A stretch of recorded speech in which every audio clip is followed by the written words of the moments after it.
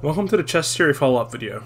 In order to get fully caught up, I would suggest that you do not watch the original video. I'll be recapping everything I said in that video here, with more evidence and pointers towards my thoughts behind the theory. I insist that even if you watched the previous video, please watch this one. The iteration of the theory here is much more polished and refined in terms of evidence. Let's start from the top.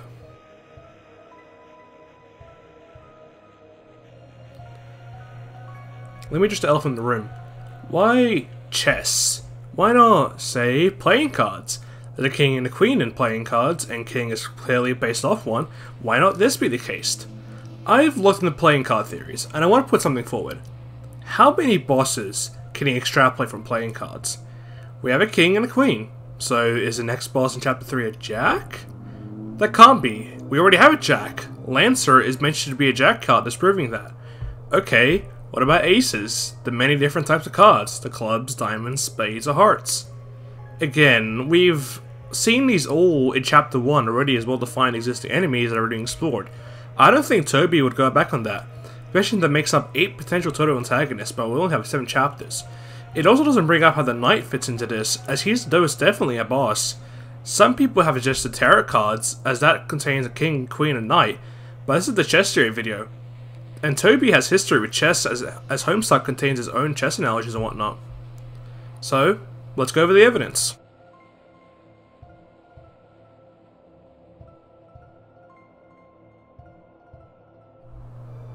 Let's go over the very first rebuttal I've heard about chess theory. But this chess piece is in chapter 1. This can't work. Is Mr. Elegance, this fucking NPC right here, the Roaring Knight because he's a knight piece?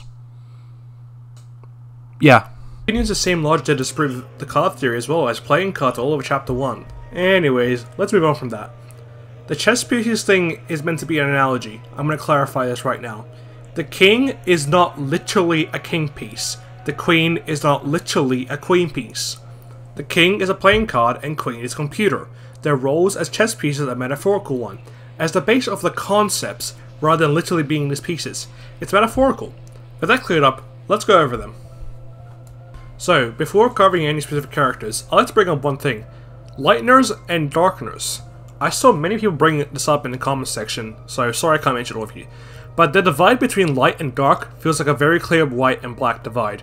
Chess pieces are divided between the players of the game like this, so essentially, Lightners are the white pieces, and Darkners are the black pieces. So obviously it makes sense that we're playing on the white side of the chessboard. So, who are we playing against? I don't know. We'll talk about that later. But for now, let's cover the pieces.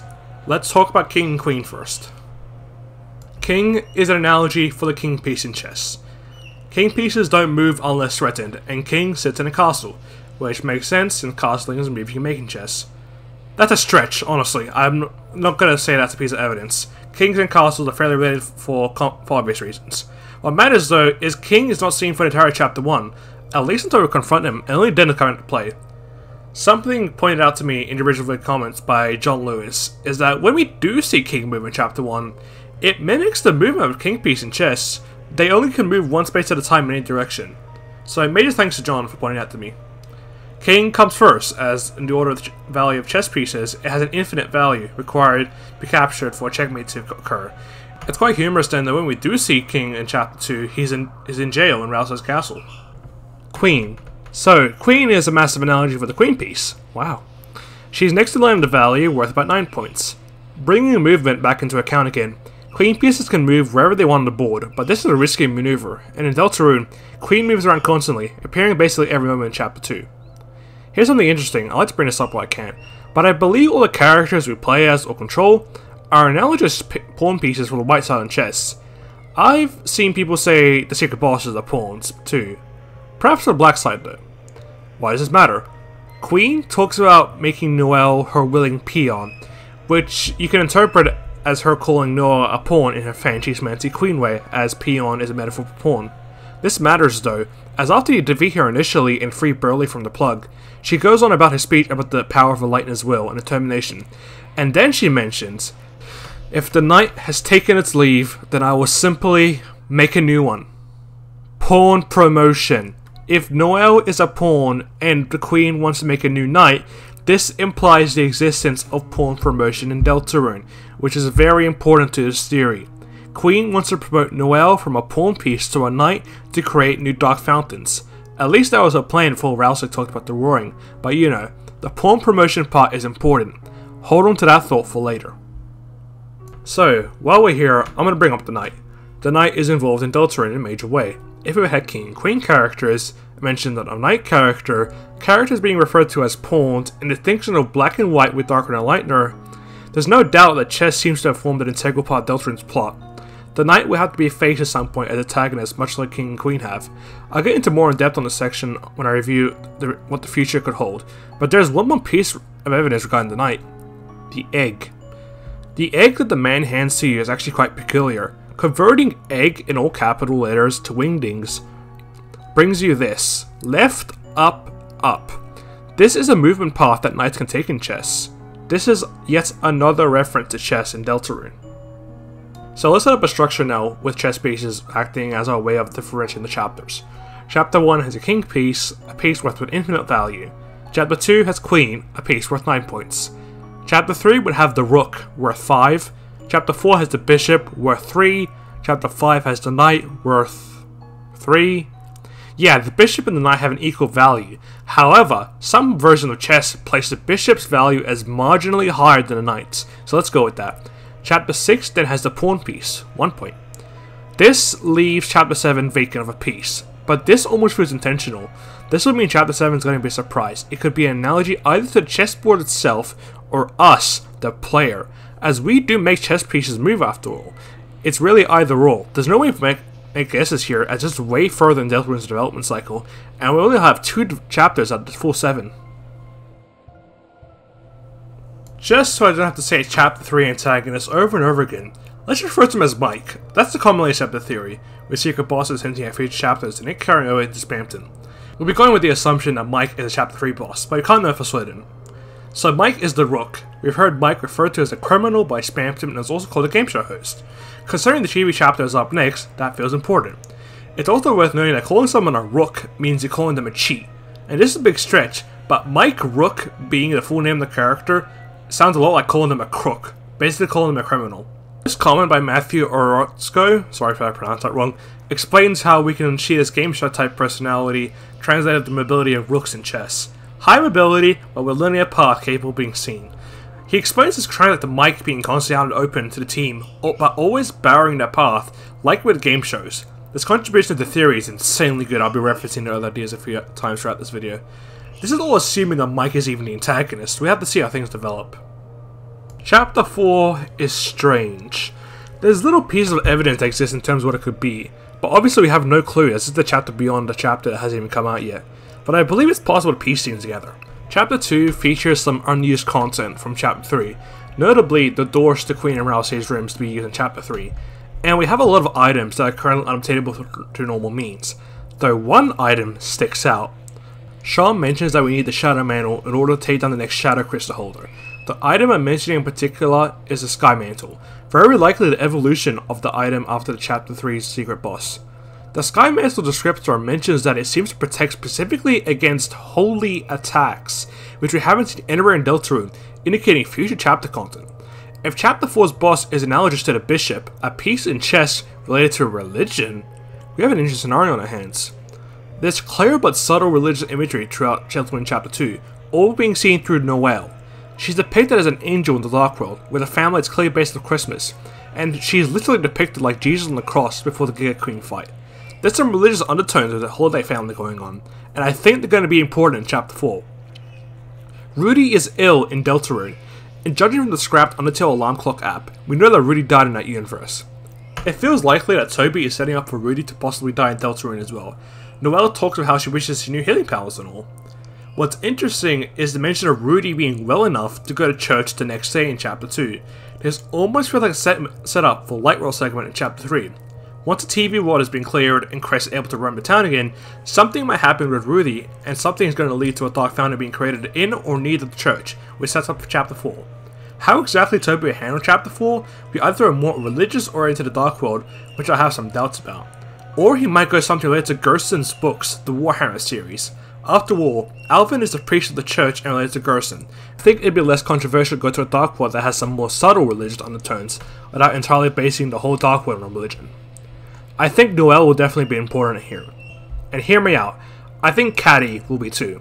Caddy, when we talked to her in Chapter 2, shows a level of care for Noel, warning us to make sure she stays away from Susie. I feel like introducing Caddy in Chapter 4's Dark World makes a lot of sense. She's someone who studied their cult, and also lines up with her during the party. Perhaps even we have a moment with her and Susie having to comfort Noel after Rudy's state becomes beyond saving. A lot of potential avenues here for Toby to explore.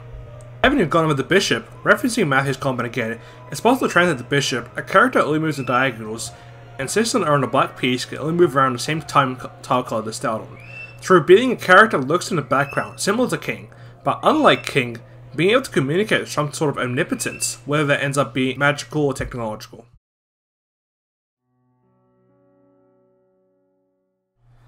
The Ninth Chapter. I'm gonna be honest, there's nothing I can figure out here. Maybe that's a good thing. The Knight is the big bad with Deltarune, responsible for opening up the fountains, wanting to bring up the warring, all that jazz. But there's nothing we have yet that can show what we'll see in the chapter. Perhaps the bunker will serve as the home of the Dark Fountain in this chapter? Evidence related to this chapter might come about with chapters 3 and 4, but all those released together alongside chapter 5. Hang on a minute. I think the Knight being the chapter 5 boss makes sense. Toby is going to release chapters 3, 4, and 5 as one big package for the next part of Deltarune. It absolutely provided an incredible sense of finality to the Knight in chapter 5, and finally confront them. Let's refer back to what I said in the chapter 2 section. The characters we control are pawns. How exactly will this work when it comes to the matchup with the Knight? Interestingly, a pawn versus Knight endgame in chess actually lands in a draw. It seems like this might be the notable outcome. We defeat the Knight, but in reality it's more of an agreed upon draw, which would be incredibly interesting to see play out.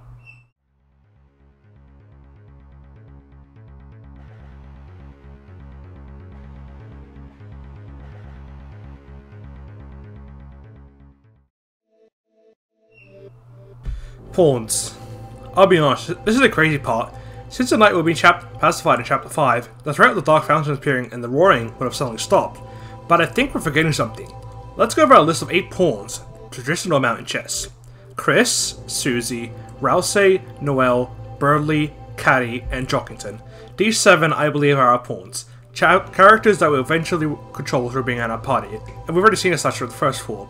Birdley is definitely going to join the party at some point. Halberds, which are Birdley's weapon, are useful in taking down knights, and Birdley even has a sprite for facing towards the right, which is used at the end of the Queen fight if you manage to spare him from getting him out of the plug, but it's specifically labeled as a battle idol sprite. Caddy have already gone over in chapter 4, and Jockington seems naturally to come along as he and Caddy are intrinsically tied together as a pair.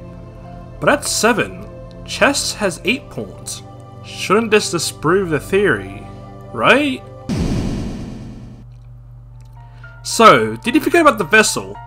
The data for the vessel is actually saved in Deltarune if you transfer your save file from chapter 1. Even if the other voice mentioned has been discarded, Deltarune will generate a basic vessel for your chapter 2 file if you didn't bring it over from chapter 1, much like the trash machine. Considering we saw the trash machine return in chapter 2 based on a choice from chapter 1, it's definitely likely it will return at some point, and this will fill out the roster of pawns, making it the 8th. So where's chapter 6's Dark World going to be? I don't know, it feels like Asgard's Flower Shop has to be a Dark World at some point. There's double doors at the back, and those are just begging to be turned into a Dark World entrance. Who knows what happened with them? There could be red herrings for all we know, but there's a link between the pawns and the flowers though. Let's talk about them. The coloured flowers in Asgard's shop are golden flowers, and those are quite referential to the human soul traits in Undertale. If we have 7 characters, that's 7 flowers. I refer to these as flower traits for brevity to separate this from Undertale. I tried to mix and match the pawns with the flowers. This is what I got. Chris would be the plain golden flower, since those are related to the Dreamer family and Chris is a Dreamer. I would say that flower represents determination, but the fact that it doesn't have a specific color represents how determination is a trait shared by all Lightners. Essentially, all other flowers build off the aspect of determination, they just have different traits on top. Susie ended up as perseverance, Rousey is obviously kindness, and Noelle I think is bravery. She's going to be going through a lot in Deltarune, she has to be brave to keep going for this and for Rudy. Birdley is justice. Considering he acts as a White Knight for Noelle throughout chapter 2, I feel this role will make sense. You can make an argument to swap Birdley and Noelle's flower traits here, but I felt this felt more right to me. Caddy is patience and Jockington is integrity, mostly a process of elimination, so an estimated guess from what we know about characters so far. This whole flower trait thing is a rather of a stretch too, and I'll admit, I think the flowers will have some purpose later on. This is just my interpretation. Where are you going with this, I hear you ask? I got sidetracked, honestly. I just wanted to reiterate this, and I feel like there's a link between the pawns and the flowers. So, let's mention actually what's a bit more important. So, let's be honest. I think what's going to happen in Chapter 6 is that we're going to lose control of Chris. There is no boss, just nothing more than pawn promotion once again. With the knight removed from the picture, I think Chris will inadvertently rise to become the replacement, promoted from a pawn to a knight. We know this is possible due to Queen's dialogue Chapter 2 with Noel. It logistically makes sense. Chris does not like us, the players in control. Why wouldn't they take an escape route to free themselves? I mean, come on, Chris's Darkwood appearance is literally a knight. At the end of the day though, Chris isn't evil. They're just a teenager and they want control back. Being promoted to a knight means they're no longer a pawn.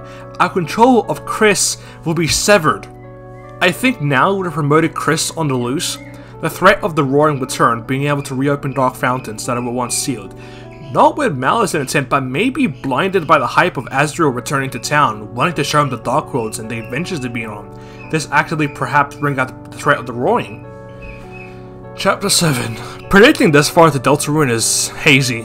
Everything beyond Chapters 3 and 4 is hard to guess. We don't have pieces going this far. We're essentially running of pure speculation here, besides very tiny tidbits, or what we can know and things we could assume. I mean, come on, I think playing as a vessel is inevitable. A representation of the players in chess, the one who's been moving to pieces. A battle of Chris will have to happen at some point. Especially since Toby Fox wants us to befriend everyone in Deltarune. So the final challenge would be making peace with Chris, befriending them. Perhaps even wishful thinking, but having Vessel and Chris be on the same side of Chapter 7, them two working together to undo the damage, stopping the Roaring from occurring. I think that'd be a really cool way to go about Deltarune's finale. So who are we playing chess against? I didn't want to mention him, but everyone's saying it. People are thinking that we're playing chess against Gaster. There goes the validity of chess theory. Jokes aside, I don't want to say anything about Gaster. I avoided mentioning him at any point because despite his presence in Deltarune, it felt wrong. I didn't want to bring him up. I just want to talk about Gaster here. His role in the overarching story, I don't think I can or even want to predict. If you made it this far, you must be pretty invested, so here's a few extra bits I feel are worth mentioning. I personally don't think Deltarune is a giant chess match between us and Gaster. There's elements of chess, but I don't think it's a checkmate. If so, we would have ended at Chapter 1. Another thing, in the original video, I made a point about rooks cannot move until the pawn in front of them has moved. And two commenters, 17 and Andrea, mentioned how this applies to King and Queen as well. King Beast needs some kind of guard to protect him, and we see this with Lancer and the King. And similarly, Queens cannot move until the piece in front of them has. And this would be Noelle. Queen's desire to make her a willing peon makes sense. Bishops are also affected by a pawn in front of them needs to move, but knights don't. They are the only piece that isn't bound by this rule. And how about we bring this up too? Pawns can only move forward in chess. Pawns can only proceed. Just like in Snowgrave.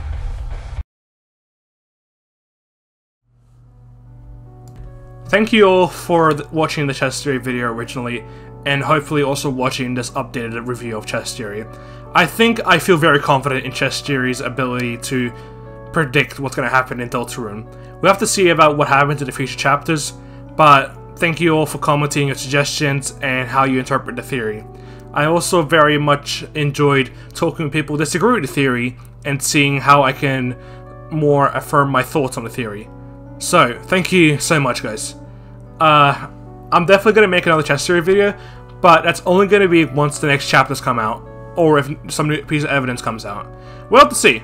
So, thank you guys for watching.